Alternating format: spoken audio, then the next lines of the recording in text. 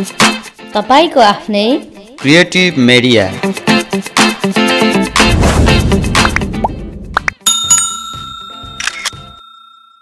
यहाँलाई स्वागत छ मेरो क्रिएटिभ मिडिया च्यानलमा र म आज पनि सदा चाहिँ तपाईहरु माझ एउटा नयाँ भिडियो लिएर आइसकेको छु र आजको भिडियोमा तपाईहरुलाई विशेष पहिलाको झैं आज पनि नयाँ तरिकाले नयाँ कुरोको इन्फर्मेसन दिन गइरहेको छु। यो YouTube च्यानल भित्र रहेर मैले केही कुरोहरु गर्न गइरहेको छु र आजको विशेष भिडियोमा रहेको छ कि ह्याशट्याग कुन ठाउँमा हामीले प्रयोगमा ल्याउने। जबकि हामीले भिडियो अपलोड गरिरहेको अवस्था हुन्छ र अपलोड गरिसकेपछि हामीले अर्थात अपलोड गर्दैको अवस्थाहरुमा हामीले टाइटल त्यसपछि डिस्क्रिप्सन र सँगसँगै हामीले चाहिँ ट्याग्सहरु लाउने क्रममा कहाँ चाहिँ हामीले ह्याशट्यागलाई प्रयोगमा ल्याउने। अर्थात कतिपय साथीहरुले सुरुको टाइटलमा पनि ह्याशट्याग लाउनुहुन्छ, त्यसमा के छ भन्ने कुरोहरु र कहाँनेर लाउँदा बेस्ट हुन्छ भन्ने कुरा आज गर्न गइरहेको छु ताकि यो शेयरिङ भनेको सबैको लागि, मेरो लागि, तपाईको लागि सधैँलाई काम दिने कुरोहरु मैले ल्याएर आउँदै छु र मैले जति पनि अनुभवहरु गेन गरेको कुरोहरु हजुरहरुमाथि मैले छर्लङ्ग स्पष्ट तरिकाले राख्दै आएको छु। यसमा कुनै दुविधा हुन गएमा तपाईहरुले कमेन्ट बक्समा कमेन्ट गरिदिनु होला र विशेषतः आज ह्याशट्यागलाई कसरी प्रयोगमा ल्याउने भन्ने कुरो म मेरै च्यानलको कुनै भिडियो सेसनमा गएर तपाईहरुलाई देखाउन गइरहेको छु र जसको कारणले गर्दाखेरि तपाईको टाइटल भन्दा अलि माथि र भिडियो भन्दा अलि मुनि तपाईको ब्लू कलरमा त्यो हाइलाइटेड भएर भिडियोमा जहिले आउने गर्दछ र यो कहाँबाट आउने र कतिवटा प्रयोग गर्ने भन्ने कुरा आज गर्न गइरहेको छौं।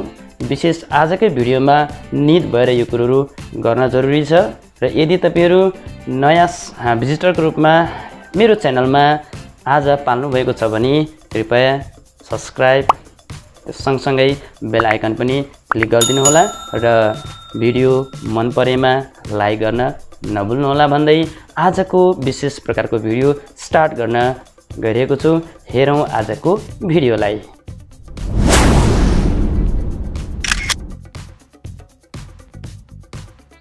पुनः स्वागत छ यहाँहरुलाई र तपाईहरुले मेरो मोबाइल स्क्रिनलाई यहाँनेर देखिरहनु भएको छ र यसमा तपाईहरुले आफ्नो भिडियोका विभिन्न पक्षहरुलाई कस्टमाइजेसन गर्नका लागि सबैभन्दा अगाडि तपाईहरुमा आवश्यकता पर्न जान्छ यो वाइट स्टुडियो।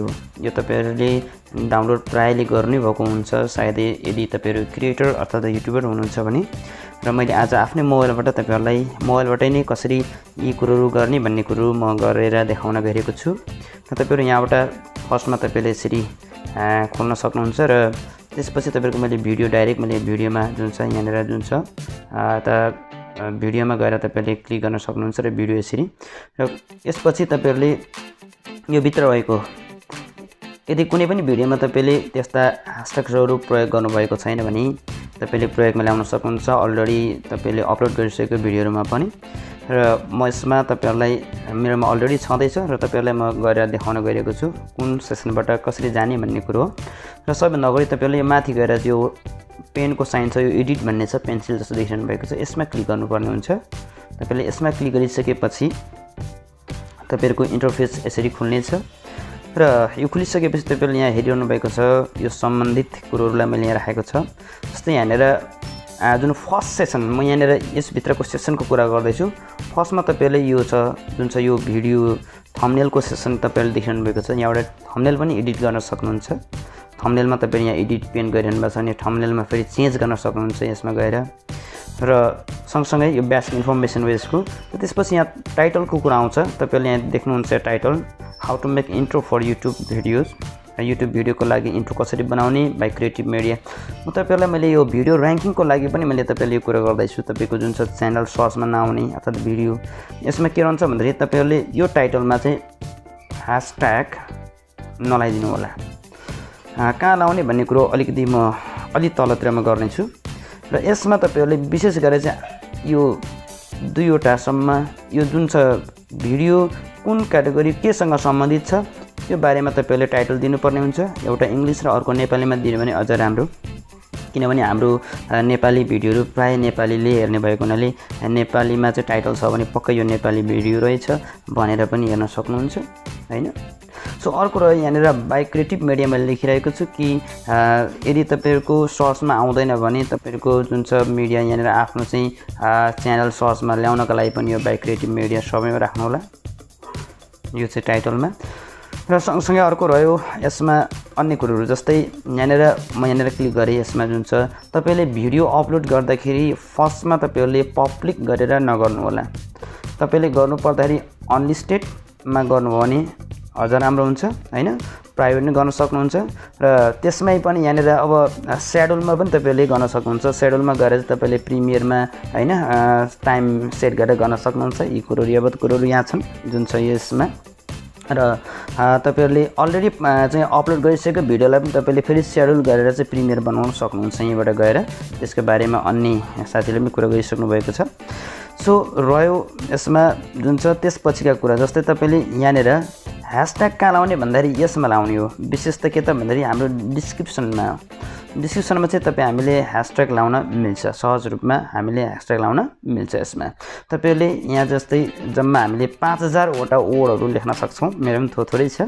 सफिसियन्ट तरिकाले तपाईको आफ्नो भिडियोमा भएका कुरोहरूलाई डिस्क्राइब गरेर लेख्न सक्नुहुन्छ। यी सबै यावत यहाँनिर तपाईले यसरी डिस्क्राइब गर्न सक्नुहुन्छ। यसमा कुनै आपत्ति छैन। यसमा सहज तरिकाले चाहिँ डिस्क्राइब गरेर नेपाली इङ्ग्लिस मिडियमहरुमा तपाईले राख्न सक्नुहुन्छ।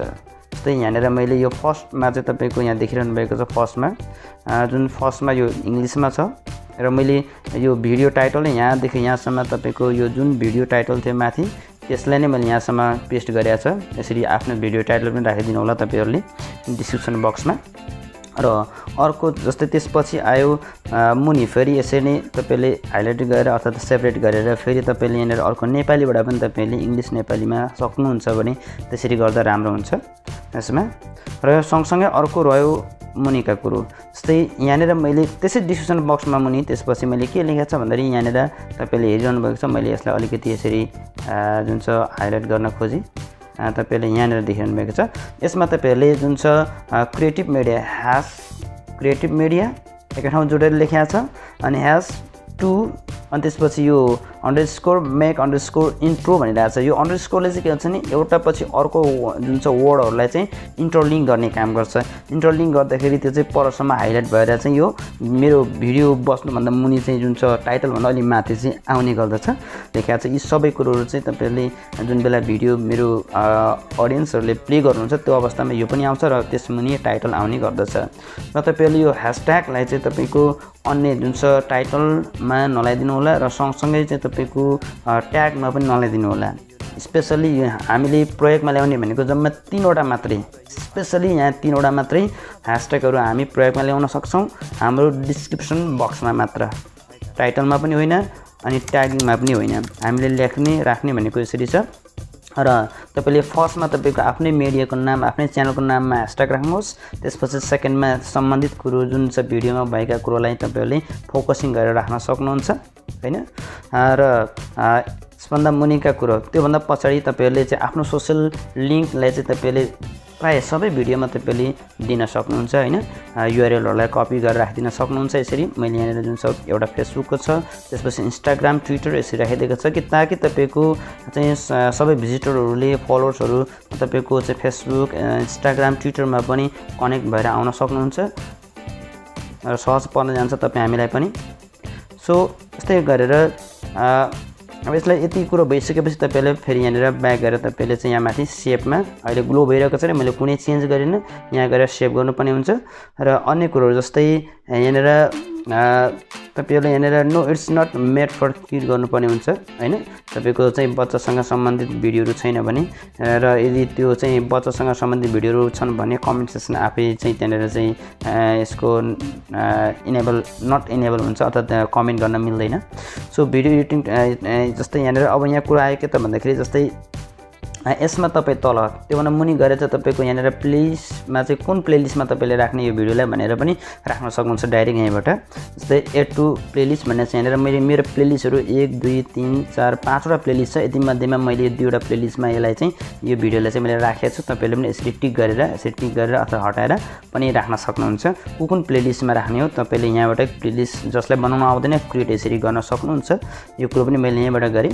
र अर्को कुरो गर्दैछु कि त यहाँ जस्तै योभन्दा मुनिको चाहिँ ट्यागिङको कुरा गरेँ मैले।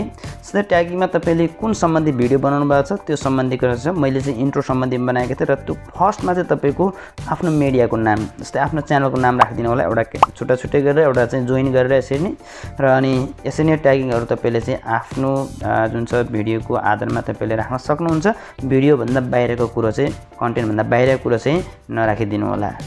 र यसपछि तपाईँले यहाँ गएर सेभ गर्ने हो। अर्को जुन छ अरू एडभान्स सेटिङ पनि छ। यसको एडभान्स सेटिङ बेसिक इन्फर्मेसनको कुरा हो। यो एडभान्स सेटिङमा तपाईँले क्याटेगोरी कुन सम्बन्धीको छ त्यसलाई राखिदिनुहोस्। बाई डिफल्ट यो आफै पनि आउँछ होइन। बाई डिफल्ट आउने जुन छ यो जस्तै बेसिक इन्फर्मेसन र एडभान्स सेटिङको बारेमा म पछि कुरा गर्ने नै छु। आजको यो भिडियो हजुरहरूलाई कस्तो लाग्यो तल गएर कमेन्ट बक्समा कमेन्ट गरिदिनु होला।